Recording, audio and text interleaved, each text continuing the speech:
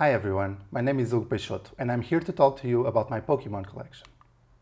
I've been collecting these Pokemon cards for a while now, but I never really took the time to keep them organized. And recently I started playing the game again, so it has become a bit of a problem. Because every time I want to build a new deck, I need to know if I have the necessary cards to do it or if I need to go out and buy something.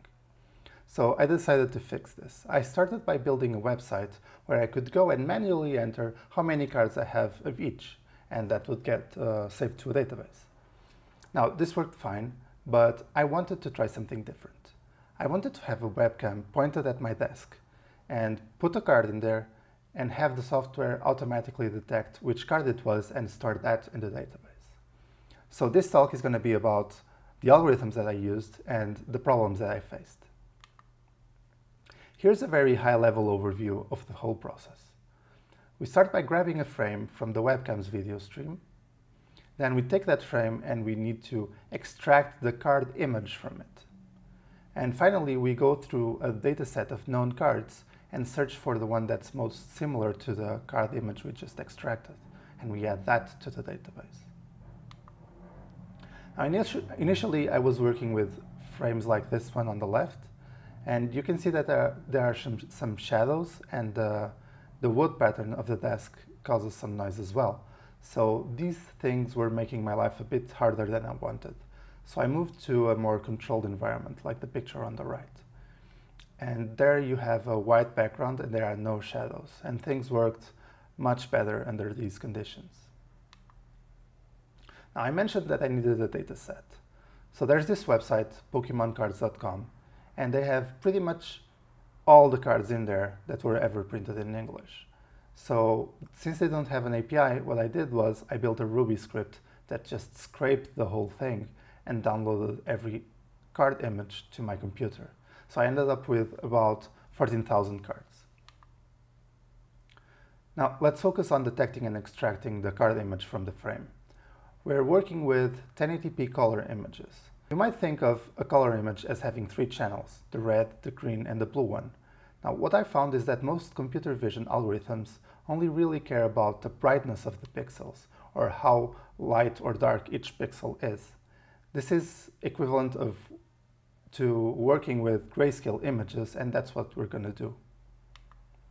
Now, once we have this grayscale image, we want to crop it to the boundaries of the card, while also fixing its perspective so that there's no rotation or skew.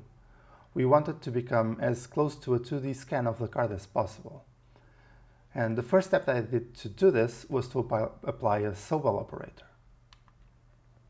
The Sobel operator highlights the edges of the image, both the outline of the card and the edges in the drawing itself, and it removes any sections of solid color. Since we're looking for the boundaries of the card, this helps highlight the edges, particularly in cases where the card doesn't have a thick black border like this one around it.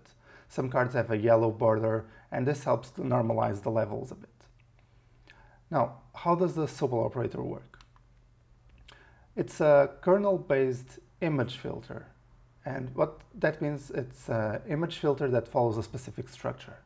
So you calculate each pixel independently of each other, and you look at the respective pixel on the source image plus a small window around it. And in this case, I'm showing a 3x3 window, but it can be a window of any size. Then you take the pixels in that window and multiply them by a matrix of coefficients. And that matrix is called the kernel. You sum all those values together and you get the resulting pixel. The kernel is what defines the behavior of the filter. So if you want to apply a Gaussian blur, which is a common operation in many image editing programs, you use one kernel. And if you're applying the Sobel operator, you use a different kernel. So if we apply the Sobel operator to every pixel on this image, we end up with something like this. The values here range from 0 to around 1,000. And to better understand what's going on, let's map this to a grayscale image, where the zeros become white and the thousands become black. Here you can see that the corners and the center of the image are completely white, and this indicates that there's no edge in those regions, while around the circle a dark ring has formed. and that indicates that these pixels likely contain an edge. So if we apply this to our initial grayscale image, we get this. The next step is to find the contour of the outline, or the contour or the outline of the card. I did this using a simple algorithm. We scan each row from left to right, and when we hit a pixel that's above a given threshold, we stop. We mark that pixel and move to the next row. So if we do this for every row, and then we do the same thing from the other side, and from the top to bottom and bottom to top, we end up with these marked pixels. So this is the contour of the image. And this works because the card doesn't have any holes or any concave structures or anything like that. And once we have this, the next step is to turn this contour into 4 straight lines. And we do this using an algorithm called the Huff transform.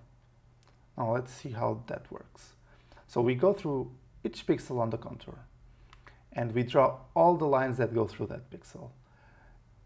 Not literally every line, because that's an infinite number of lines, but we pick a resolution like every ½ degree or something like that, and we draw those lines. So in this case, I'm drawing 8 lines here.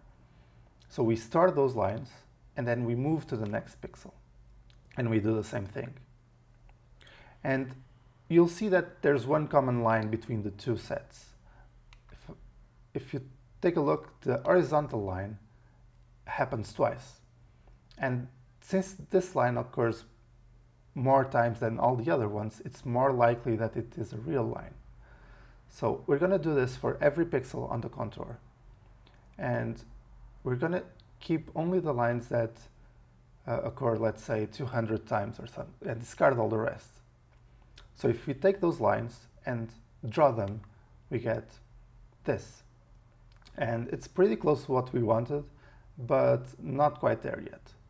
So to get rid of this extra noise, what we can do is we can cluster these lines together and average them out. So any lines that are similar enough get clustered together. If we do that, we get our intended result. So with these lines, we can calculate their intersection points. We can just do this by going through every pair of lines, calculate their intersections, and discard any points that fall outside of our image. And these 4 points, what they represent is the 4 corners on our card. Now that we have the corners of the card, we can work on fixing the perspective to get something like this. And this transformation is done, roughly speaking, by taking each pixel and moving it to another coordinate. And this movement is done by multiplying each pixel's coordinate by a matrix obtained by solving a system of equations that's based on those 4 corners. And to do this, I used a crate called N-algebra. They implement a bunch of linear algebra algorithms. So doing that, we finally got what we wanted, which is our 2D card image.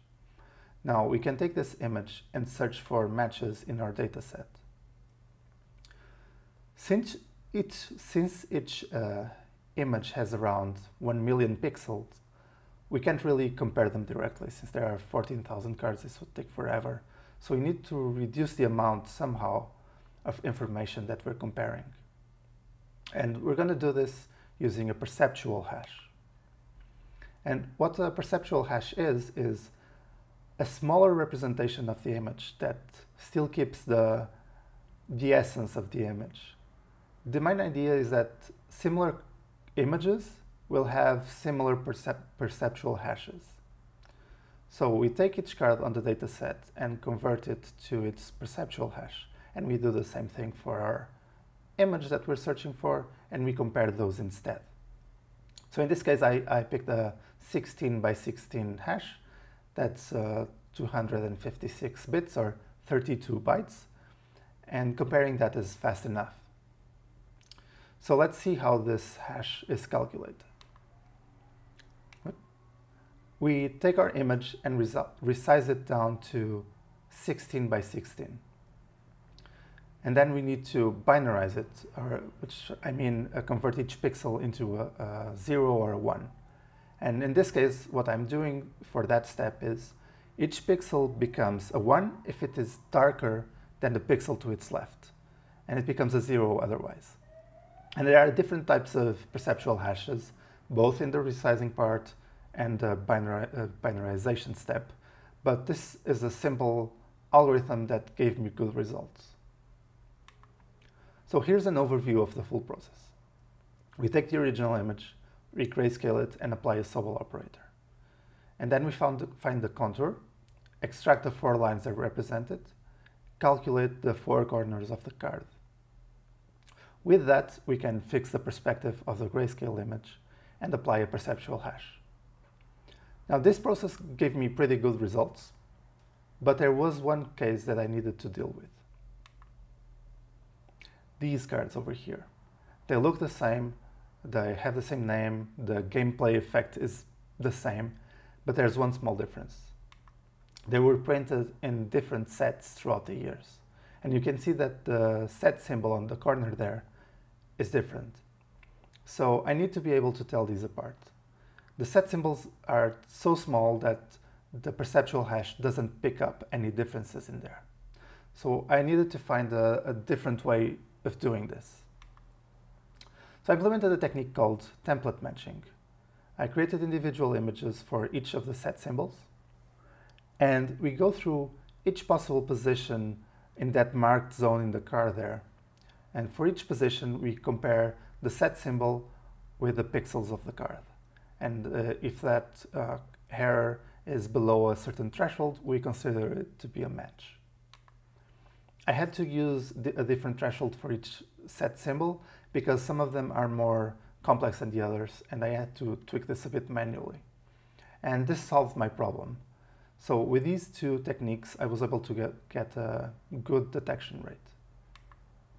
So let me show you how this works. When I place a card there, you'll see that the card on the left, that's the one that's being detected. And this works even for noisier cards like this one. And in this case, you'll see on the left that the set symbol is also being detected.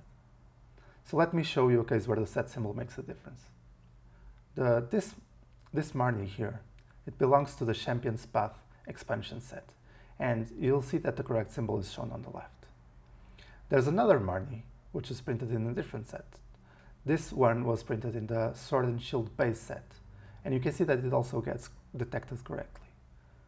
Now, there are some cards where this doesn't work so good, like this one. It's a foil card, and that means that there's a lot of reflective material in it. So the lights form all these bright patterns, and the perceptual hash just isn't able to deal with it. Now, to finalize, here are some of the libraries that I used, and some that I think that are worth checking out. The last one, RustCV, is an organization with many computer vision algorithms. So if you're interested in the area, I think it's worth checking out. They also have some basic tutorials going through some of them. And the code for this is available on my GitHub account. So if you want to go and check it out, feel free to ask me any questions. And that's all I have for you today. So thank you for listening.